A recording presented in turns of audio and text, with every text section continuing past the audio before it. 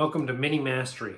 In this series, we're going to be painting my players' miniatures from primered to tabletop ready.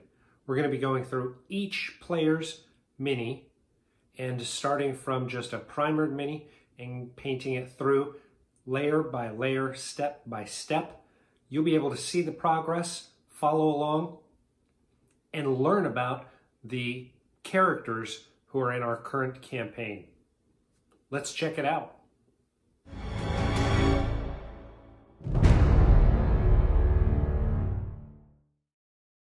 All right, getting back to painting Jaw. Today we're going to focus on some of the detail work. So starting with just white. So this isn't actually white. This is called a frosty white. So it's an off-white. It's got just like a touch of tan but some blue in it. It'll play off the greens pretty nice and contrast enough with that white to really give it a punch of detail. So with that fabric, framing it in with this white, it's going to play out nice. And again, a little bit different setup than what I've done in the past. So there are just a couple of times where the mini is off the screen. I do apologize about that. For Jaw, now starting in the next year, our campaign is going to go from every other week to every week.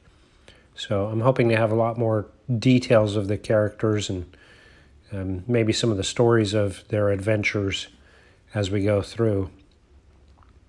With Jaw on the last session, he really focused in on a imprisoned devil and made sure that it was taken care of. I thought that was very in character and definitely what Jaw would have done. It was actually kind of surprising that he had to go it alone a little bit, but I think in the character development of the story, that's something that he's going to be able to use kind of to his advantage to call out some of the other characters. We'll see how that plays out in game. So after doing a good layer, making sure I get all of the little bits with that frosted white, the shadow color, I didn't want it to be as dynamic as the rest of the fabric there. I wanted it to stand out a little bit differently. So that one is going to be using the same color but then toned with the mid-tone of green. And just hitting the back layer here because it also has that same trim that is actually sculpted into the miniature. So both sides will get that same base color, and then in the recesses they'll get, it's just a touch tonally darker and green tinted of that same color. Again, I want to utilize green as much as possible because that's the player's favorite color. Of course, we did the base in that green so it can be seen easily on the battle map or any battle mats. So tying in that green wherever I can is going to be key to getting some of those details to really stand out but tie back into both the primary focal point of that fabric and the character's favorite color, or I'm sorry, the player's favorite color. So this is going through and starting to put in some of the shadow colors. I'm looking for where recesses are going to be. And again, it isn't going to be as stark of a contrast as what you see on the greens of the loincloth. Again, I wanted it to feel like a different fabric to the eye. So maybe the loincloth itself is like a silk where it's got a lot more contrast in colors, and then it's framed in maybe like a wool or a linen. So a little bit different effect to really stand out. The recesses on this are not as noticeable as the loincloth itself. It doesn't have as much going on it, but still really interesting. And then for the highlights, I'm going with a pure white, so this will really pop off from that duller white color and really level it up from the shadows to the high points. So just a triad of colors that'll blend in pretty well together and get the real high points, anything that would be directly in the light, and for both the front and the back, a little bit of the edge there, a little bit more of the edge than the face of it because of the way the sculpt has that turned. And just good thin paints, letting them dry before I do any secondary coats to give it more opacity. And that's the trim. I think it came out pretty decent. Stands out really well against that green. So going through, we're going to do some of the different leather bits. And I really wanted to showcase two different leathers. And we may do a third, maybe a fourth. But I wanted to do like a more soft, supple leather that a lot of people see on belts and pouches. But I also wanted to do a stiffer leather for the scabbards and bits around the armor and belt area. And that center belt area was actually kind of difficult to see, you know, what was armor, what was belting, what was straps. So I went ahead and just went for it and did a few different things. I don't know if I'm going to keep them or change them as I go through, but I was pretty overall happy with it today. But just laying in a supple leather brown, and this is Reaper's just leather brown to start. And as I was going through and looking at a few different things, there were a couple of things that just caught my eye that I wanted to go ahead and fix, kind of outside of the top items that we're going to be focusing on for the details on the fabric and some of the leather bits. But when we get to those, I'll talk about them. For the leather parts, I thought about doing the back of the van braces as well, but decided I'll save that for a different video because I'll probably do those in a different leather color. But just focusing on straps for the armor around the legs, the pouch that he's carrying, which is kind of a larger pouch, and then there's almost what looks like a quiver along his back underneath the bedroll and kind of under his hair. And then of course the straps for the pouches and the scabbards. And there again, just a supple leather brown and a couple of layers just because I use really thin paint so I avoid any brush strokes. And there are different ways to paint these kind of things. Sometimes I use a medium brown and then just highlight up to the lighter leather colors to a real light tan.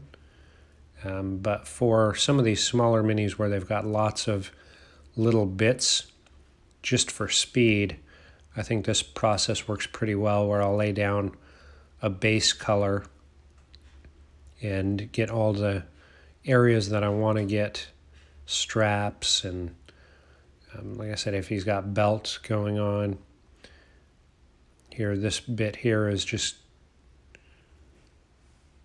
straps from the pouch, and then on the other side is a strap going to the scabbard.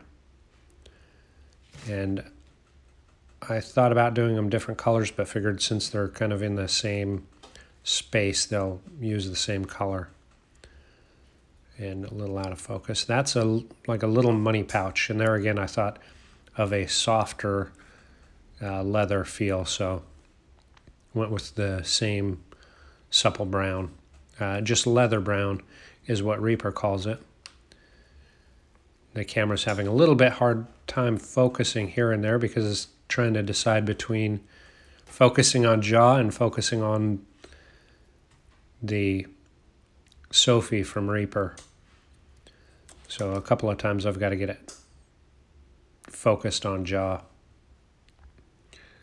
So one of the items for Jah, the character versus the mini, is the weapon. I thought about swapping it out, but there are some in-game pieces that may come into play, so I'm going to keep it as is. But I thought we might have a video of conversion. I decided not to. So we're just going to be focused on painting. And you can see some of the areas in here are really kind of a challenge to get to. But overall, I think it did pretty decent. Getting underneath that arm to get the back of that. Like I said, it almost looks like a quiver, but he's got a sword and a dagger or a short sword in the other hand, so I don't know why he would have a quiver. So I'm just painting it as a leather bit. Maybe it's something to hold a javelin, who knows. We'll see where it goes in game, or even if it comes into play. Again, these minis are just picked out for the kind of race and class that the players are going to be playing. So they may be very different in-game to what the miniature that the players will get as a gift will become. I just hope they like them. That's the biggest thing. I do enjoy painting them and gifting them to the players as a thank you for their time and effort. So here we're going on to the scabbard, and this is a really dark, rich red-brown. This here, I want to have that more stiff and almost the boiled leather feel, where it's boiled in oil and wax. And generally those have a more red tint. And I find this process works really well for these type of applications, for scabbards and belts and sometimes coats or jackets. I think this process works pretty well. Just being careful around that leg because I don't want to mess up. Now this one here is one of the ones where I've seen, as I'm getting in there, I see part of the leg I did not paint in the blues. So you can't see it a whole lot there, but I'm going to go ahead and grab the blues that I used originally for the mini and hit that area so that it's got paint on it and matches the rest of the mini. I can't believe I missed that, but a lot of times when you're working with these minis in different colors and everything, it can happen. So just check to make sure that that matched okay. Probably go back through and highlight it at some point. Just a little bit, because that's the shadow color, or the darker mid-tone. So I'll have to go back through and touch that up a little bit. But just changing out the palette there a little bit. And going back in to finish working on some of the leather bits. This here is a medium brown wash. I'm putting that right over top of that supple leather. As this dries, it's going to darken the recess areas and give a shadow color, and it'll also colorize a little bit of that leather, so when I go back and highlight with the same color, it's going to have a little bit different tone. And just really thin and very runny wash on there. But that's a great way to quickly get shadows when you're doing things like this. That's why I like that technique, because it's got a lot of different areas with the same material, that leather material. So by base coating and then doing a wash, you can quickly go through and get those layered in there. And that's the same process I used on the boots. So I had to set that down and let it dry. There's trouble focusing it in. There we go. So here I'm going through with a Terra red, and this is going to go right over that red brown. Now it looks like a lot of contrast, and it actually is, but for the process I want to lay this down because it's going to give us a darker area between the, I guess, the joint pieces and the highest points, or the center point. And this is more of a mid-tone here. The colors work really well together for this hardened leather. Once that dries, I go through with that red-brown again, and I just give it a wash to tone that red down, that Terra red. But I go through and put some on, like I said, what I feel are the belt areas, and then also around the scale mail bit that goes above the loincloth, because I want to have that kind of highlighted out away from the greens of that loincloth. And this will give the eye a point of separation to where you can tell the fabric is different from the armor. And kind of the same process. It starts with the red-brown and then the Terra red. And then once that's dried out, then it just gets a wash of the red-brown again. So this is that skirt area that I was talking about that has the scale mail. Again, just wanting to give some separation. This is almost like a black line area in separating those out. Just again, because these are mini, you want to have points of distinction between the different color variations. So with this, it'll do a good job of that. And now going through and just very carefully for that skirt area, and then the belt,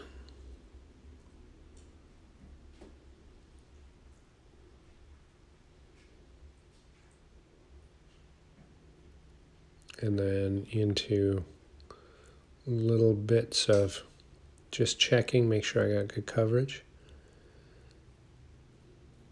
and hitting those leather points. Again, a lot of this painting is just lots and lots of layering. So this one here is just picking out some of the details and using that leather brown so that I can start to highlight the different forms, looking at edges. Where would it rub? Where would the leather be the softest and the most plied? And that's what we want to focus on. Anywhere that this leather could be rubbing against, whether it's armor, setting it down, picking it up against your arm. And again, a little bit off camera, try to get it back on and keep it in focus. A little bit of a challenge, but we're up for it. And into that, like I said, I think it's supposed to be a quiver, but just giving some, because it's got some different like character on it, I'm actually going to do a highlight on some of the centerpieces on that quiver, just so it doesn't get lost too much in there.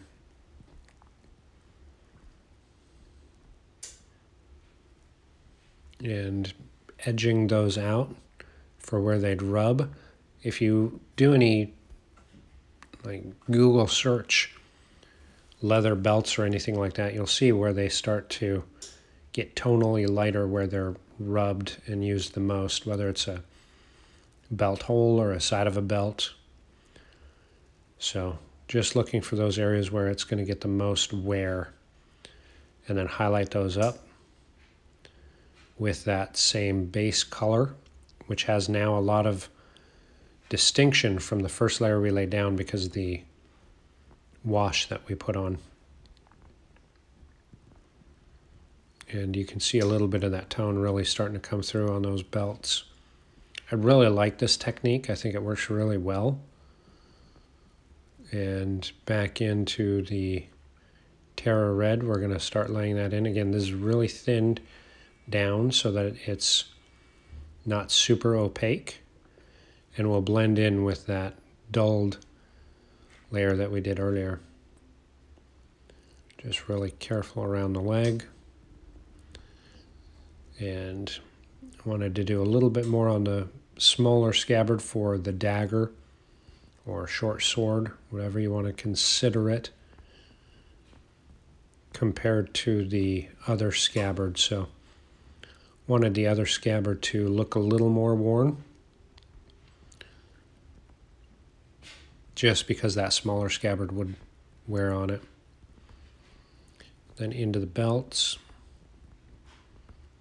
kind of picking out, again, where would that rub the most or get the most wear to wear off some of that darker brown, that red brown, into the, almost to where the leather would be its natural color. And for the highlight color there, that's what we'll do, is actually mix some of the leather brown in with that Terra Red. But form looking pretty good. Definitely starting to look like a more complete mini. And this is another part that was bugging me a little bit. I hadn't completed the lips. I haven't done the eyebrows and I haven't done the hair yet. The hair I want to wait until I get the armor, but not having the lips has been driving me a little crazy as I'm painting this. So I had to go through and blend a little bit of the mid skin tone with a touch of pink so that I could touch up his lips so he had lips.